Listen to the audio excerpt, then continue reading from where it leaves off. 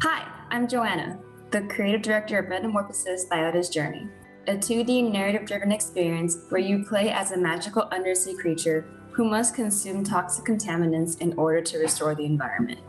Metamorphosis is my thesis project that my team and I have been working on since fall 2019 as a part of USC's game design MFA program. It is a game that encourages the individual's ability to feel for another that is not human, such as the natural environment. My motivation for this project came from my concern for the environment. I want to know that I have a future on this earth and live it to the fullest. I wouldn't want my home and livelihood threatened or destroyed by things that were out of my control.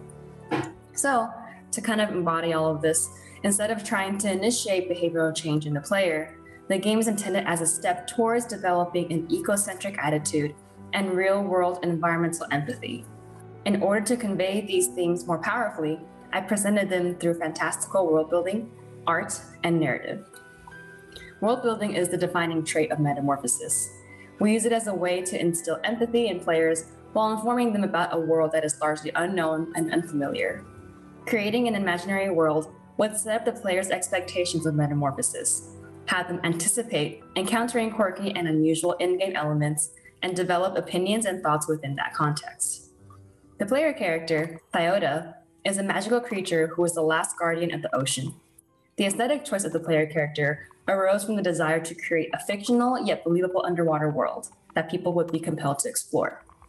To fit within the fictionalized world of Metamorphosis, trash and contaminants are abstracted to goo to represent all sorts of pollution and dangerous invasive components in the real world.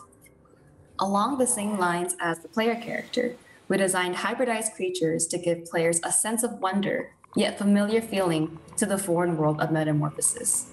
To have them think, what other kinds of creatures could there possibly be, would be a success to me.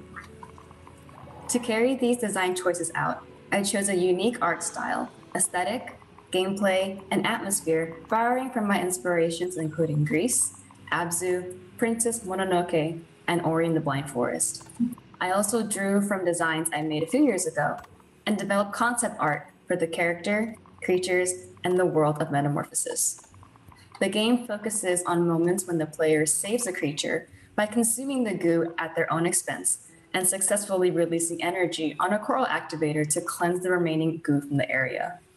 Through this act of self-sacrifice, I hope to see people start to consider and reflect on the effects of our actions. Having more of these moments and thoughts would help people metamorphose their predisposed way of thinking and care about the world around them. This project has been in the works for over 1.5 years, and I had the pleasure of collaborating with 23 talented individuals across 5 different time zones to bring this game to life. It's been an exhilarating journey, overcoming all kinds of challenges, and I'm very grateful for the guidance and support of my advisors, both within and outside of USC. On behalf of everyone behind Metamorphosis, Thyota's Journey, we truly hope you enjoy this experience.